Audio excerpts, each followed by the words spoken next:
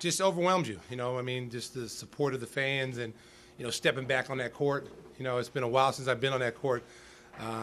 Last year I was back, but as far as like getting that feeling as a player, it was awesome. I had a blast here. Like I said, I wasn't exaggerating when I said if I could have been on a 7-year plan, I would have been on a 7-year plan. And I tell kids all the time to go to college. That's the best 4 years of your life. I was just a player that happened to play on an awesome team with great teammates, and I played for a coach who allowed me to be myself, allowed me to score. So, my jersey being hung up there, some might say it's long overdue. I really don't care. I don't get into that. Had it not gotten done, I'm just glad it got done before I, knock on wood, if I'm here to celebrate it. Sometimes those things don't happen. You're not here to celebrate those things. So my kids got a chance to see it, which was a lot of fun because now they realize their dad was a pretty good basketball player.